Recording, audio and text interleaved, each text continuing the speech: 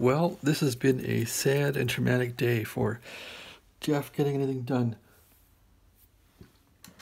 with this old transmitter I've been working on. I took this thing apart 2 weeks ago and cleaned it. And I'm not sure if I bent one of the fins on this thing. I don't think I did. I think the fin on this variable capacitor was bent when I bought this thing. When I bought this rig, or this radio from eBay, one of the first things it did was smoked out this B plus resistor on the 12, what is that, 12BH7. So it smoked that resistor. So I put another 680 in there, and tonight I was trying to get the finals neutralized, and I've never seen a greater show of sparks. This resistor smoked up, and I thought, what the hell? And it made like 2 seconds of fireworks. And finally I figured out on one side of this is 750 volts now, and on the other side is 250 volts. So when this shorts, the plate supply, which is 750 volts with the power supply working correctly, goes into the 250 volt supply. And that must blow up all sorts of stuff. But this resistor was then acting as a gatekeeper, and the 650 volts, 700 volts was going to the 250 volt supply, and it was at a greater current capacity than the 1 watt resistor can consume. And so in a way, the 1 watt resistor might have saved the rest of the circuitry, I don't know, but it blew the filament fuse and smoked out the resistor. So I put a second resistor in there foolishly today to kind of debug the problem, and I did that about half an hour ago. It's already like almost 2 in the morning here. So, but you know, when you're working on something, you want to get it going. So anyway, I put in the other resistor here, and where is it? It's right in here. Yeah, there it is right there. So I put this guy in here, and this goes to the 12BH7, the plate supply, and it also supplies 250 volts to all these guys here, and really to the plate tank circuit, the tank circuit of this 12BH7, this last driver. So that, when that capacitor, so this wire here eventually goes up to that capacitor. The capacitor was, we have a capacitor for neutralization is right here, which I just took it out. So this, there's a yellow wire, or yeah, this red wire, that's not the right one. There's a wire, okay, this yellow one. There's a wire that heads up to that capacitor directly, and so that will cross the 250 volt supply with the 650 volt supply through this resistor. So when I turn the radio back on, it started, this resistor started smoking again a little bit. So I put a new one in and it started smoking. So I turned it off real quick. I pulled out the 12BY7 and it still smoked. And so I figured, yeah, there's got to be some wicked short. And sure enough, I pulled off the 600 volt wire here, so we couldn't get 600 volts into the radio, and it quit smoking. And I thought, geez, oh Pete, there's a short from 600 volts to here, and so the only real culprit is this guy here. So yeah, with the bent fin, that would do it, and it was the top fin bent. I don't recall bending it, but when I first got this radio, this thing smoked out, and it was actually after I cleaned the radio, and I didn't take apart the finals, so I think that was a problem that somebody else must have bumped this a long time ago. I didn't notice it, and I really couldn't see it, because you can't really see down into this thing unless you take it apart.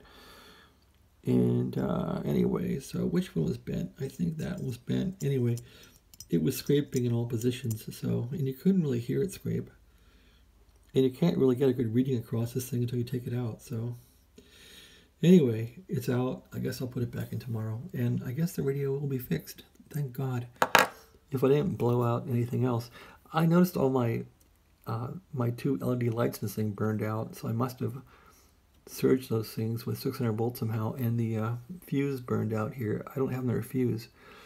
So I put a little tiny strand of wire on there to just test the radio again and see if I can get it to come up, but the transmitter. But anyway, that's my sorry tale for the finals cage. So yeah, so what happened really when I first checked this transmitter last week?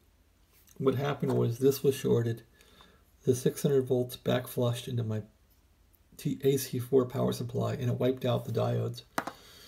So that's what happened, and the power supply got wiped out. So then I put the new kit in from, what's his call sign? I forget, it's too late. Andy E6, I think. Blah, blah, blah. He got a kit. So I put the kit in, the $84 kit, which I have videos on that. Did that tonight. And I think the PIV in those diodes is probably 1,000 volts. So I think even backfeeding 600 volts into that power supply didn't blow it up. So this new power supply, the new AC4 rebuild, didn't blow up, and I took the TR4 over here and connected it, and it worked fine. So I thought, well, I haven't blown the supply up. So luckily now, this old T4XB has blown up the power supply, the old power supply. I had to rebuild the power supply with the kit, with the new capacitors and the new better diodes.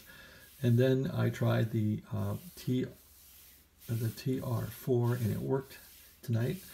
Then I started working on this rig again, and I got this thing working pretty good until I touched this thing and tried to neutralize, and then it was fireworks. I could not believe it. I thought, what the hell did I do wrong? So that was the issue. And you can blow your whole rig up. Your power supply, your Drake AC4 power supply, if it's not retrofitted, you'll blow up all the diodes, and you'll blow up your HV part of it. And you'll have to redo it. So that's what I had to do, all because of a bent fin on this neutralization capacitor here. Really a pain. Anyway, let's look and see how this thing... And what a mess this makes. I mean, fixing a radio, it's like there's parts all over the place. You know, I do software for a living. That's what I do. And so this radio stuff is therapy, but I don't know. Is it therapy or is it bad? It's really, really been brutal lately trying to make these work. But I guess I'm learning what I forgot a long time ago, and I'm learning new things. Anyway, from the 60s of all things. So yeah, here's where the little neutralization capacitor was, and this line goes right to the 250 volt supply, basically, through that resistor and all those tuning capacitors, and that attaches to the so here's where the 250 comes. I'm sorry, the 700 volts comes from the plate down through here, and then pretty much jumps into there, and this little wire here goes down there. I'm not being very clear, am I? So it kind of goes, oh, damn it, it kind of goes in like this. In fact, it does go in like this, so pretty much think that's how it went. Just like that. There we go. And that goes there. And this wire goes here. And then that gap goes there. Anyway, if this thing shorts, you're going to well hurt. Your AC4 or AC3 will blow up. And you have to redo your power supply. And so anyway, just don't short that. I have terrible luck, and I should have probably inspected everything when I put it together 2 weeks ago, but that was probably bad from the previous owner, but I don't know. I'm not sure how anybody could have been it. Probably was me, but I didn't really touch that thing. I didn't touch it at all. I looked at it, but didn't touch it. I think this fin here, this inner fin, was bent and you couldn't see it, because I would have seen a bent fin. Oh well, live and learn. Maybe this thing will work tomorrow after another few hours of screwing around with it. It did work really good when I had it working with a new power supply. The voltage was higher, and I had a lot more stuff coming out the back of this thing, a lot more light from my light bulb dummy load. So maybe I'll get a dummy load at the Hamfest coming up here. Okay, well, thanks for watching. This is a long video, I know, and I don't know. Maybe I gotta build an SDR radio here now and forget about this old stuff. But this has been fun because I don't know. I guess I grew up with this stuff, and it's still part of me. Okay, take care. Have a great day.